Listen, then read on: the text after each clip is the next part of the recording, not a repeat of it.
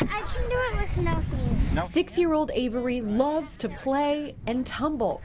She has a blissful life here, but her mom Jordan knows if she had not adopted her, Avery's life in her home country of Haiti would look so different today. If she hadn't came home, she would be in that same situation. There's starving children, they have no homes, no food, no water, no nothing. That's why Jordan and her parents are flying to Haiti Thursday. They visit Avery's orphanage every year, but this time they'll be helping victims of Hurricane Matthew. The family will assemble relief packages with items like bed sheets, towels, water purification tablets. Then they'll drive to the hardest hit areas to give them out. It's heart-wrenching.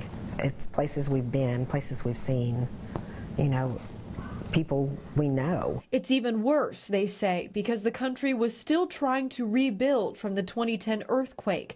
Then this disaster washed that progress away. So many people were still living in tents and falling down buildings since the 2010 earthquake. It isn't good on, like you said, a good day, and it's really bad now. I gotta run and do it. The family says they just want to give back to the place that gave them the gift of Avery. She came home in 2014 and we fell in love with the country and the people, and we just want to be able to give back to them. Now, the family is taking material donations like toiletries and clothing, but cash donations are preferred since they'll be going back to support the Haitian economy. You can find links to donate on our website, newson6.com. In Rogers County, I'm Chang, News on 6.